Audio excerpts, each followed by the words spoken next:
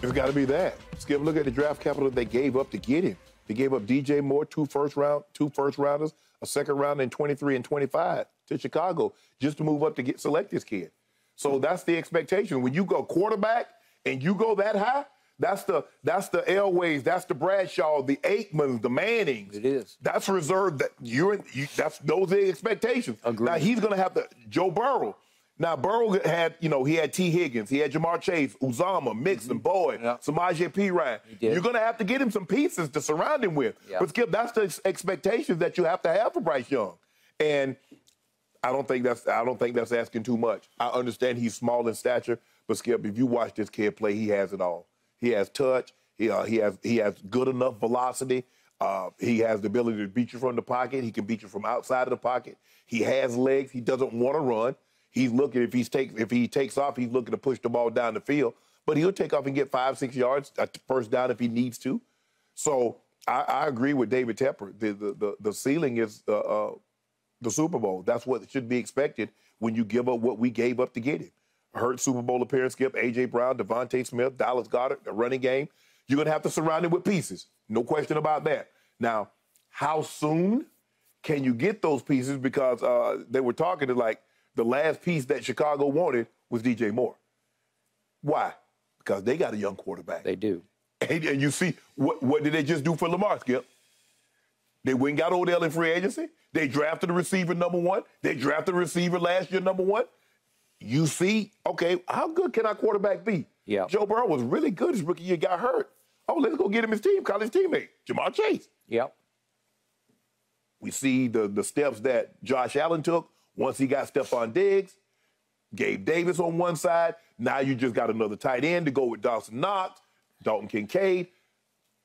I like the pick for Carolina. It showed. But Skip, you remember when they first, C.J. Stroud and everybody showed up, does that mean? I said, it don't mean nothing. That means they're going to take Bryce Young because Bryce Young is the best quarterback in this draft. I mean, there were speculation they were going to take Will Levis, who's now fallen completely out of the first round. And you see how Vegas did it? Yeah. Because that Reddit, oh, look at it. It's all the way down to plus 1,000. Okay. All Vegas did say, well, thank you. Appreciate that little free money y'all gave us. Yep. That's how they keep building. Skip, you do realize they're not building those $3, $4, $5 billion buildings out there with winners' money. Nope.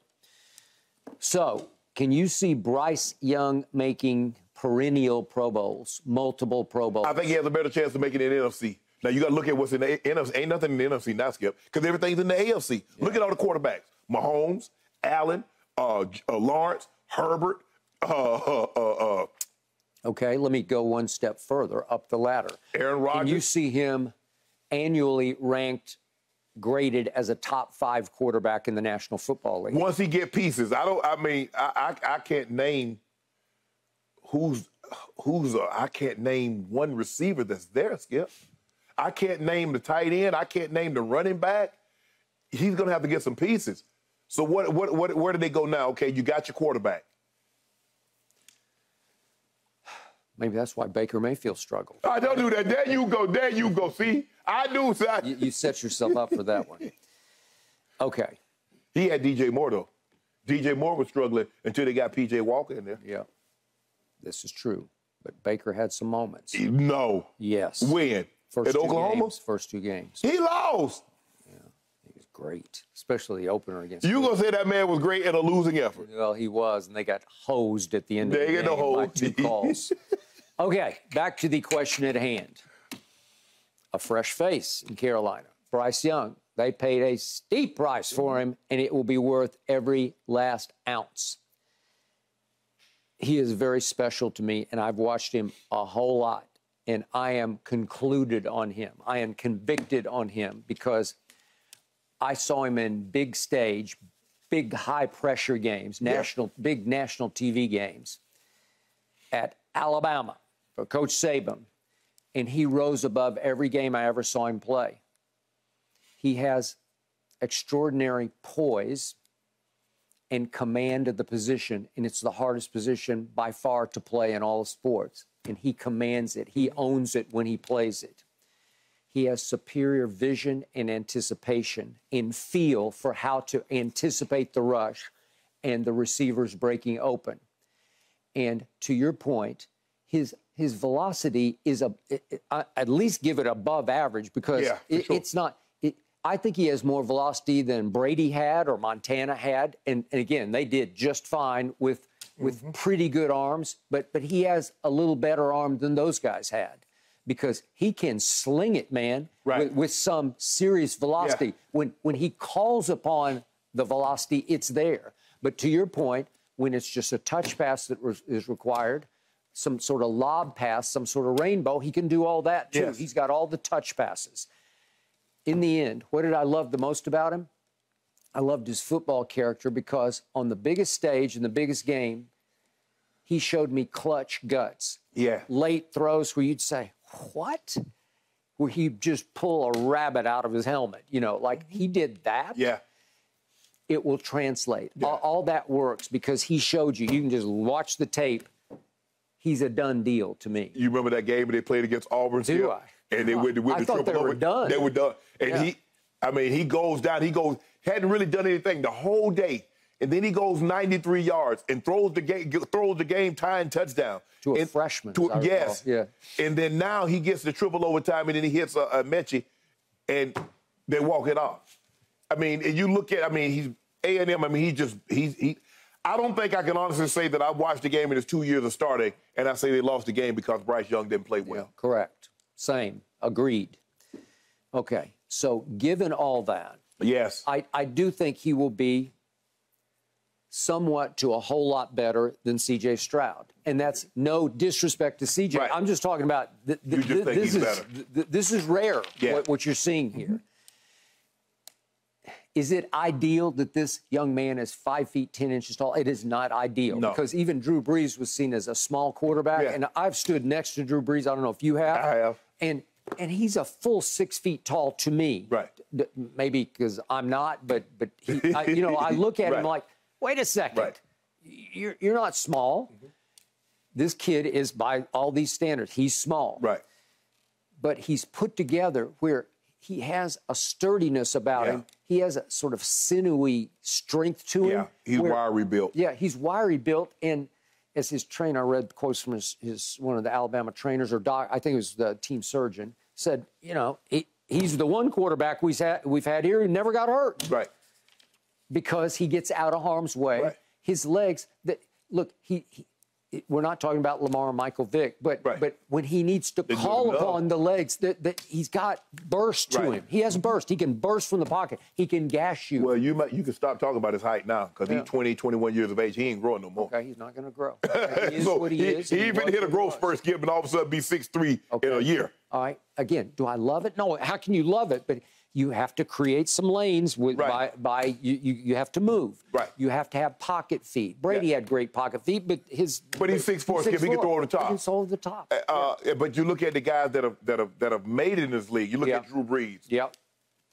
Offensive Player of the Year, all these 5,000 yards. He won a Super Bowl. Yeah. Russell Wilson. It's not like Russell Wilson 6'3", 6'4", but he's found a way to succeed in this league. Okay. And Skip, he's been 5'10" his life. Yeah, I got it. Okay. Here's my big picture takeaway from all of the above. Hardest position to play. Mm-hmm. He plays at an extraordinary, maybe even a transcendent level. I believe perennial Pro Bowls. Maybe easier in the NFC, but no weapons yet. They'll have to mix and match around him. Now people are going to want to go play with him, because he will get you the rock. Yes. But the point is, my biggest takeaway is I sit back and say, how could Chicago pass on him? I don't know, because he's just better than Justin Fields, and I respect Justin Fields. Justin Fields ran the football in ways I didn't think were possible. But look at what that hardware they got. Okay. So now you put that with Justin Fields, you got something, Skip. No. You got something. Okay, but what do I always tell you?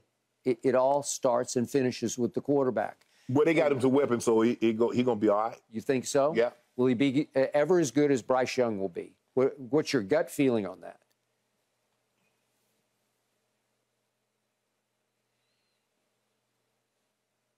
Ever as good as Bryce Young? I think you're leaning no. No, but I'm leaning because I trust Chicago's general managers more than I trust, and I love what the Panthers did in acquiring Bryce Young. But how soon can they put pieces around him, Skip? How can they protect him? Okay, all valid questions that I can't answer at this moment because nobody can. I don't know what they're going to do. Do I trust their management? No, I don't. But I do trust this kid, and I think he will rise above this and attract free agents, right. and they'll figure it out on the fly. I just think it starts and finishes with that guy. If you've got that guy and his leadership character, yes. It's such a huge start that you're going to have an advantage over Justin Fields all the way for the next, God knows how long, 10, 15 years. They're going to be in position A, and Justin will be in position B. And it's not a bad position to be in B. Well, I think the thing is, Skip, but you look at the division, neither division, I mean, when you look at the NFC South, I mean, what quarterback we talking about?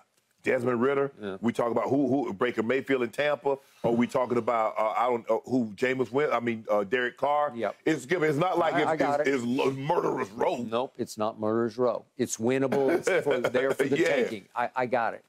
I'm just saying, and I have a lot of friends in Chicago, and I once covered the Bears for the Chicago Tribune, so I know their history. I'm just saying, to me, if I had that kid sitting in my lap, I just say, I'm taking Bryce Young, and I'm going to figure this out because somebody's going to want Justin Fields. I don't know if I can get a 1 for him. Right. Maybe I could. Maybe I could, right. Depending on what the temperature was around the league, because he played very well last year, but he's never going to be as good to me as Bryce Young.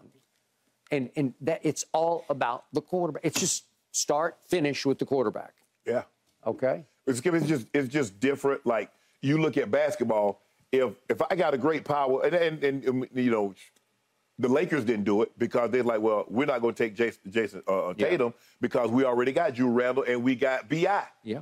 So, it's not like we can play three small. No, we can't. No. Or when Houston, they took Ralph Sampson 1 year. Elijah, we taking him because we can slide Ralph Sampson to the forward and put Dream at the center. It worked. It worked. Yeah. Got to the NBA Finals in '86. Yeah. But as a quarterback, Skip, any other position you can take. Yeah. Just quarterback, you can't. No. You can't. It's the name of your game. It is. Okay. But I like Bryce Young. The Panthers are throwing a party today in Charlotte, guys. It starts at noon. They're inviting fans to come to the stadium to welcome Bryce Young before his introductory press conference. Thanks for watching, Undisputed fans. Subscribe here to get the very latest from Skip and Shannon. Plus, go watch a few segments from our other shows on FS1.